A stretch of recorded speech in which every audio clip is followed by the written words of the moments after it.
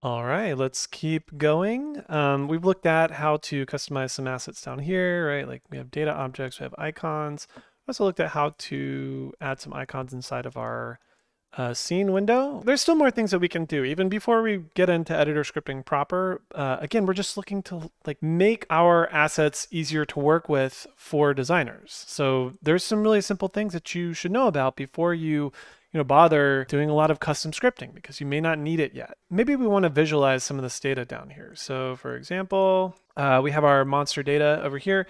Maybe we want to see the range of awareness on our monster, right? We could even do some things that visualize our speed or health or something. Not worried about that yet. We'll start simple.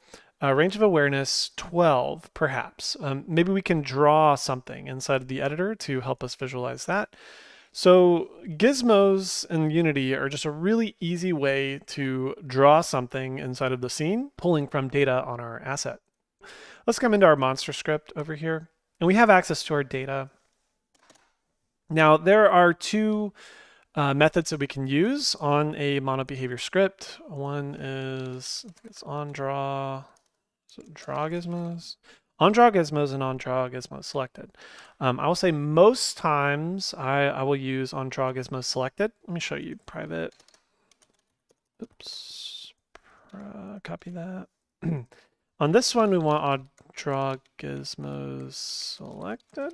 Did we spell that right? Okay. If it's blue, then it's spelled properly. But make sure that you check the spelling. OnDraw gizmos will just always draw the thing, and onDraw gizmos selected will only draw on this if we have this object selected. So if I want to see a circle representing the awareness, only when I have that monster selected, then I'll use draw gizmo selected. If I want to see it no matter what, while I'm looking at other objects and it's still drawing it, then I'll just do onDraw gizmos. You can find gizmos in the API. If we go over here, Unity, API, gizmos.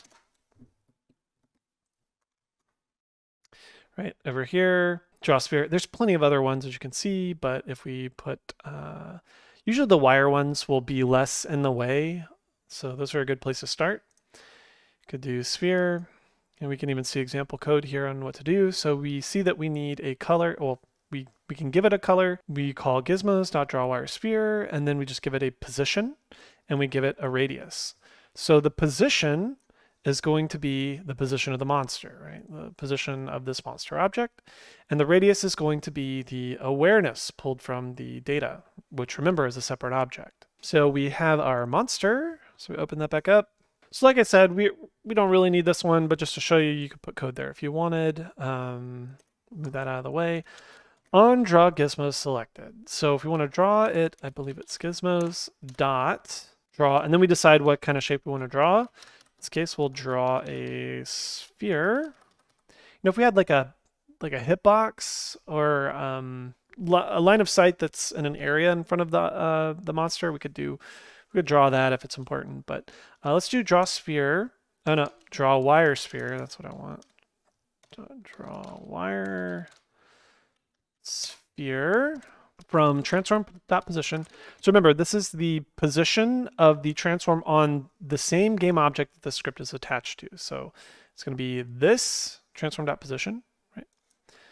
Okay, and then the radius is going to be data.range of awareness. So no matter what we have in there, for each monster, they're going to have their own range of awareness. So it should populate that out into the scene. Save that. Okay, so you can see this. I have that monster selected, we can see it. I have that monster selected, we can see it. One is bigger than the other, I think. Let's double check that. Let's make the skeleton a lot smaller, dragon a lot bigger. Okay, so dragon, skeleton, right? This is pretty cool. We can actually visualize, are they near the door? Will the monster see them when they walk into the room? That's a cool way to do it. You can multi-select and you can still see it. Like I said, you could have it draw no matter what. Not just when it's selected. If you do onDraw gizmos, we can also set the color. So gizmos.color is equal to color dot, I don't know, red. Save, come back, and it's red. Just to show you the difference between draw wire sphere and draw sphere. Save that. Like, look at that. That's crazy. We don't need that. You could probably set some opacity in there too, but all we need is the draw wire sphere. Yeah, so that's a way you can use gizmos. Let's actually, maybe we can do array casts as well. Like maybe once they're in the awareness radius, maybe we also want to see if they're in line of sight. So we can actually do we can draw array inside of our editor window as well. So just draw that in the forward direction. So to do that, we're just gonna hop back in. We do want to do on draw gizmo selected, just to show you where we can find more. We can go back into the API. We can look up draw array over there. You know, we can get some example code and use this as a starting point. Let's copy.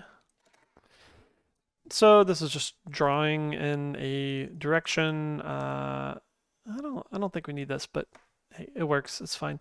We could probably do transform.forward. Let's try that. Shorthand, but maybe it matters like what our awareness radius is. So we'll actually do the same thing. We'll say our radius, we'll say forward direction, right? So we need a direction and we need length. So our direction is forward and our length is our radius, right? Or half of our circle. So we'll try that. This is our direction, so we're just storing that here. Then we're drawing it from current position. Now remember, our position is at the floor. So if we wanted a, if we wanted a line of sight, we could position this at the eyes or something. We're not going to worry about that yet, but you could do that just like we did our projectile spawn. You could have a like eyesight or whatever. You could do that. Doesn't matter. Just showing you the gizmos, and maybe we want to change the color on that to color dot, I don't know, cyan. So this is our, actually we'll relabel that ray, draw it at, okay. So our ray is this direction of that length, that's our line. And then start here and then position the line. Okay, hey, there we go. Again, you can see how it's at the floor. So that's not great, right? We might want to move that up. We could add an offset and then put that on the vertical, but you know, it doesn't matter. Just you can see how you can draw rays. If you have other kind of ray casts, like if you're shooting downwards to detect a floor, or if you're determining if there's a wall right behind you for wall jumping or something, you could do that. But it's nice to be able to debug, visualize that when you have the object selected, right? Like I want to see, okay, at runtime, maybe even during play mode, can I click this monster and see its raycast to visualize what's happening so I can debug it? So yeah, just a few little gizmos for you that are pretty handy that you can do. And there's more, right? Like you could go into here and you could do cubes and visualize the hitbox. You could visualize all sorts of things. So just pretty neat.